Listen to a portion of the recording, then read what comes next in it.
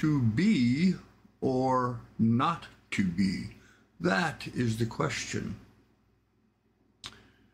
It is, and it's still the question to this very day. In fact, I was just listening on the news, and to be or not to be is one of the key issues in this current election sham.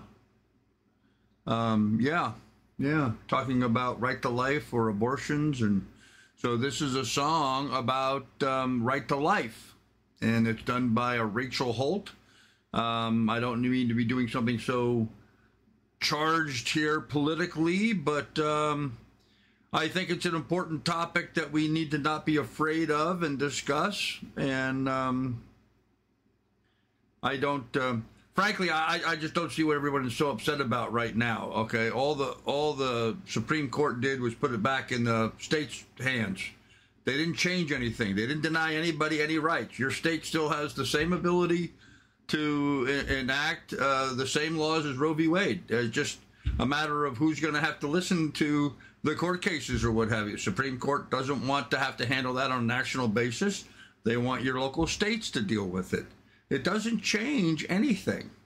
It doesn't remove or add any rights whatsoever to anybody. It's just, you know, who's going to have to judiciously deal with the decision makings regard to that. Every state is then up to their own freedom to make the decisions that they want to make.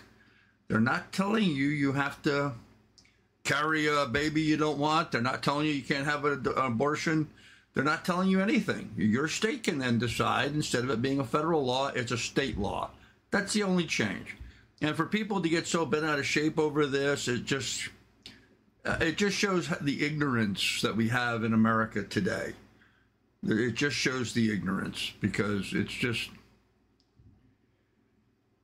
it's actually beneficial for every young lady to have her own little state, her neighborhood, her community, if you will, be making these decisions.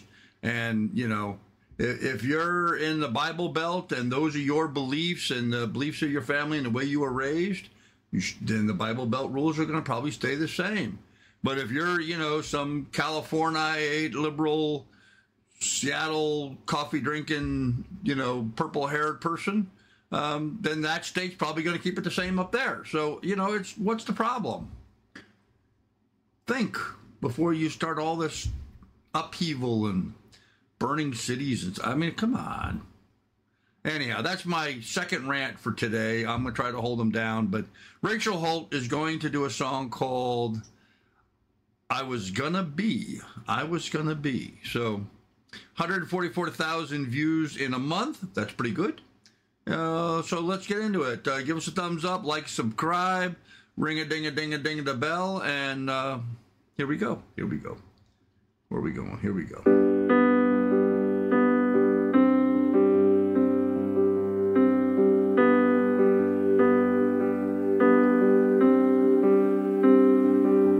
Some don't believe I'm a living soul,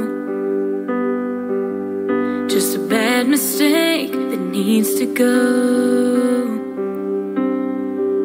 If my mama could have just seen my face, maybe she would have had me anyway. And there are those who speak for me, for lives that they can't see. But there are some who only mourn this life of mine if I were born. And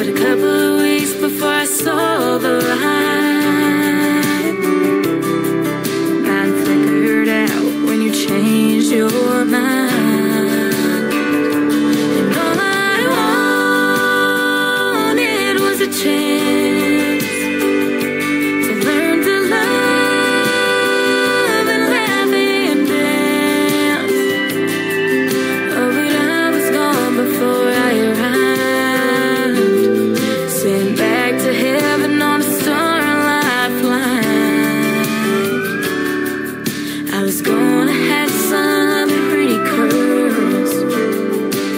I was gonna be a girl. I'm more than just someone that stands or some burden that you think I am. And there ain't no man who's ever gonna be what I was gonna be.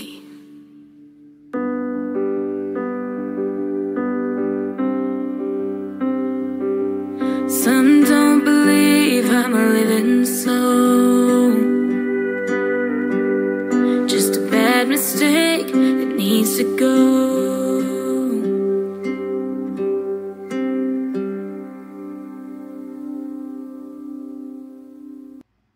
Oh boy, I'm glad that ended there because I'm about to start bawling like crazy here. The bravery. The bravery that Rachel Holt has to write this song and put this out is astounding. In today's, culture, society, she showed great courage in being able to stand up and put out a song like that.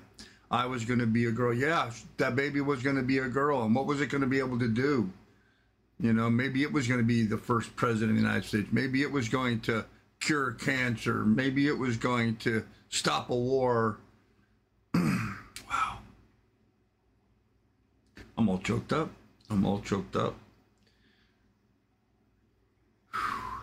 Okay. I was going to be a girl.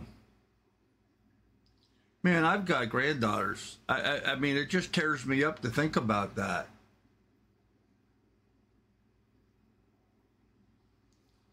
It just tears me up.